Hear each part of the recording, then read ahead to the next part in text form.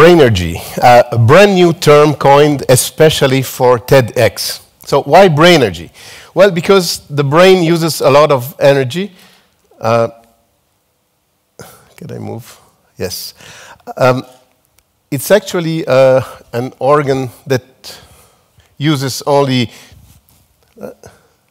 okay, it's only 2% of the body mass, and yet it uses about 1/4 of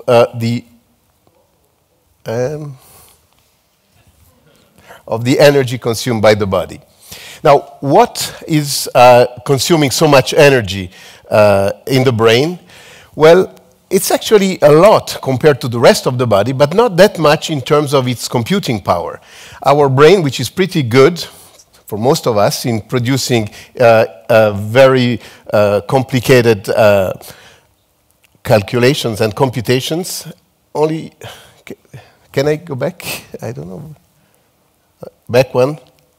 Only uses 20 watts. I mean, imagine that the computers today, they consume terawatts. And so one of the key questions today is to develop neuro-inspired, brain-inspired computers which can also consume very little energy to provide amazing computational power.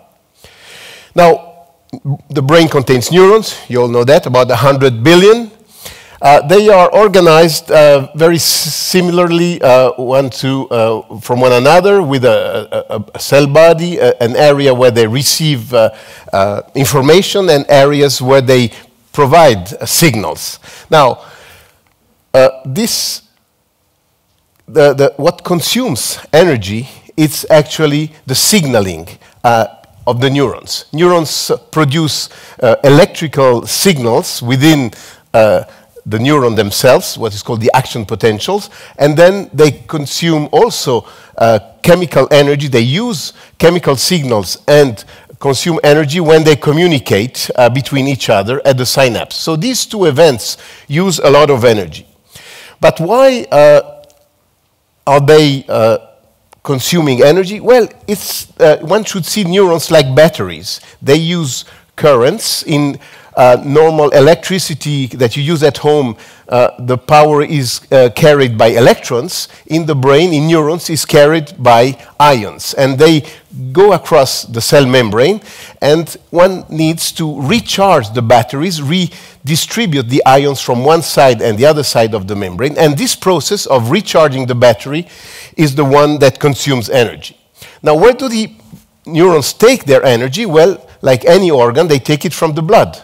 Increasing blood flow, using glucose utilization, using glucose and oxygen.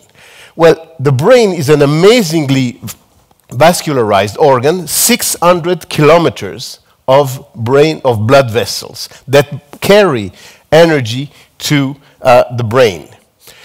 But it's not only about neurons and blood vessels. There is a need to connect the two to provide the energy when the neurons need it and where they need it. And this type of cells, which were discovered in the middle of the 19th century by a German scientist, are the cells that, among other things, connect neurons and blood vessels. These are the glial cells, also known as glue. It was thought initially that this was just some glue that would keep the neurons together. Now, these cells, as you can see, they're very nice. They are star-shaped, hence their name. This is a type of glial cell, the astrocytes. And what these cells do is to connect, as I said, blood vessels to neurons. So now we have a nice picture here, the neuron, the blood vessel, the source of energy, the user of energy, and these cells connect the two. And these cells can detect when neurons are active and suck up, bring more energy to the neurons where it's needed and when it's needed. Now, interestingly, what these cells do, these astrocytes, they provide energy under a form which is quite surprising. It's lactate. And, you know, lactate is thought of being a bad stuff. But in fact, the brain, the neurons can use it. And without going into any particular detail, it's a very smart way of getting energy because it can be readily used when there is oxygen around. So the brain can bring energy from the blood vessels thanks to the glial cells when needed and where needed.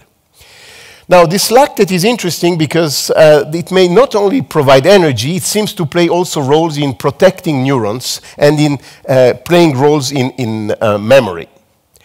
Now, this is the basic science part, and it's important to connect basic science to clinically relevant issues.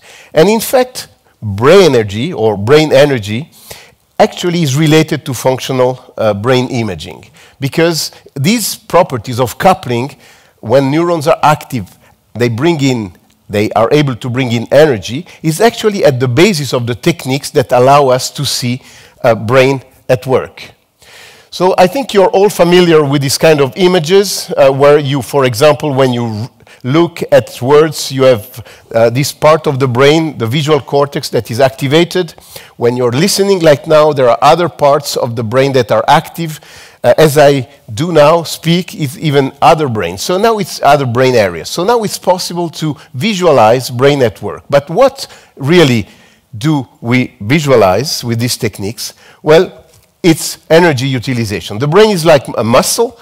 Whenever a given part of the brain, the neurons in a given part of the brain are more active, through the mechanism that I just described, they will have more energy to consume. And really, this is what the functional brain imaging techniques that are widely used now in research, in clinical research, and in the clinical setting, that's what these techniques show.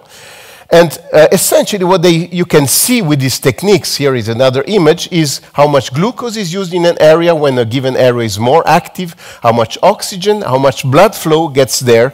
You can also have other indices of metabolism. But essentially, this functional brain imaging technique detects signals that are related to energy consumption.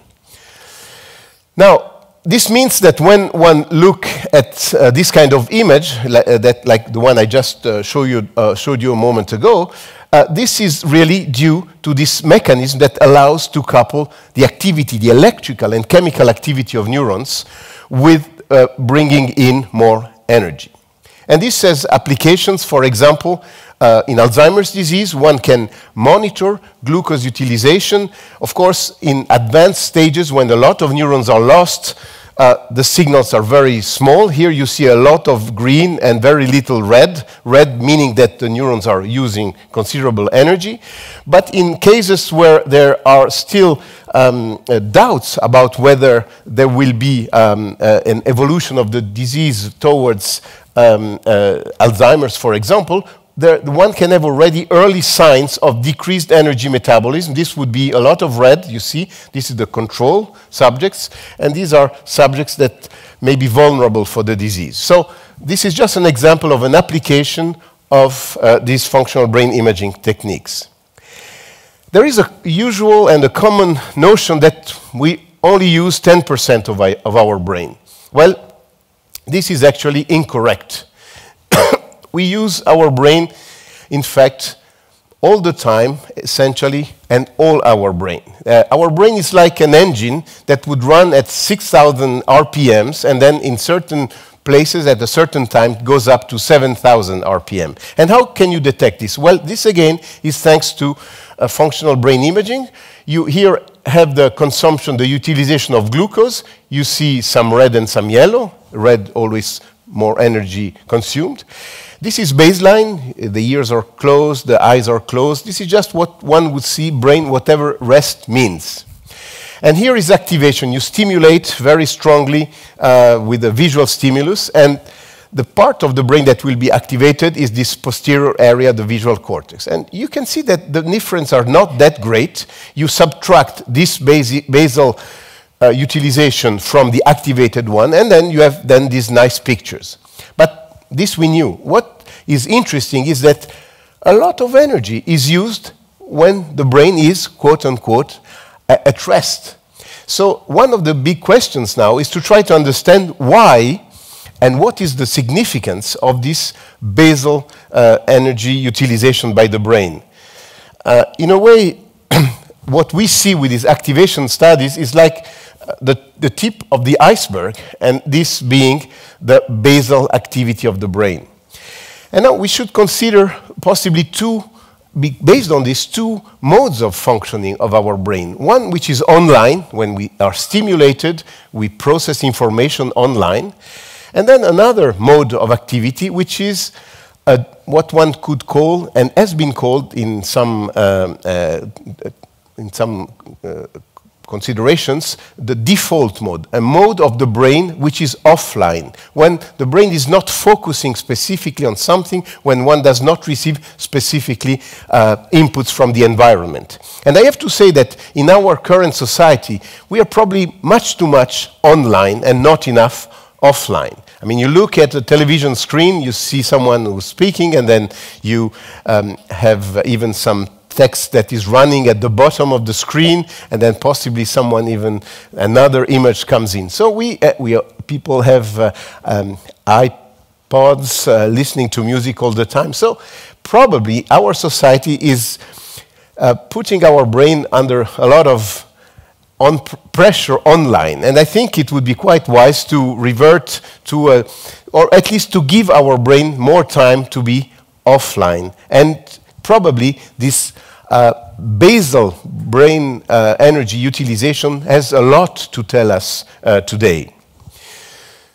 So what could be the reasons for this high basal energy utilization by the brain? One possibility is that the neurons in the brain globally fall into two categories: excitatory and inhibitory.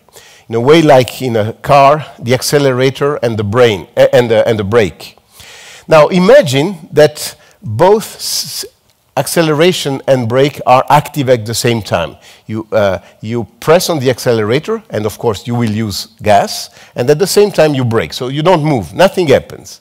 And then suddenly you remove the brake, and the car actually starts very rapidly. So one idea is that our brain is continuously in many areas using the brake at the same time as the accelerator, and that provides a fast possibility of response. But of course, it has a cost. It will cost a lot of energy.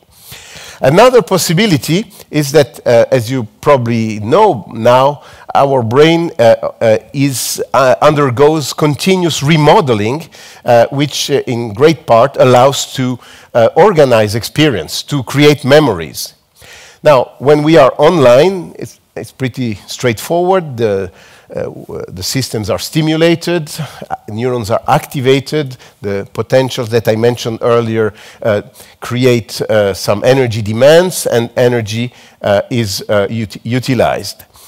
But in fact, as I mentioned earlier, there is also this offline mode, and in fact, plasticity, in other words, the changes that occur within the neuronal systems to allow for memories to be created probably certainly consume energy, and they do this not necessarily when the brain is online. So there is an ongoing utilization of energy just to establish, consolidate, modify possibly our memories through the mechanisms of plasticity. So that's another way of thinking of why our brain uses so much energy under basal conditions.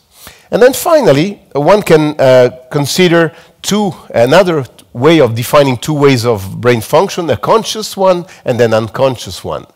And some of these unconscious functions may be just the vegetative states, the fact that we don't have to think to breathe, we don't have to send commands to our neurons that regulate heartbeat or modulate heartbeat. All this is automatic, so we are not aware of it, but these are neurons, they will use energy.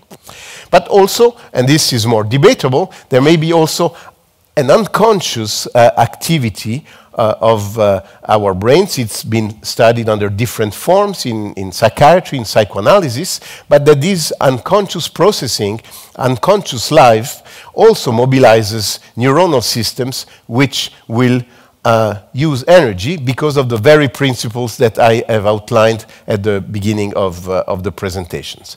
So in summary, Brainergy, brain energy metabolism, is a way to look, it's a window on the brain that allows, first of all, to see brain at work, to see when in certain diseases changes in brain functions occur, but also it provides us a window to better understand some of the basic aspects of brain functions, consciousness, unconscious, and also a large array, as I said, of brain pathologies.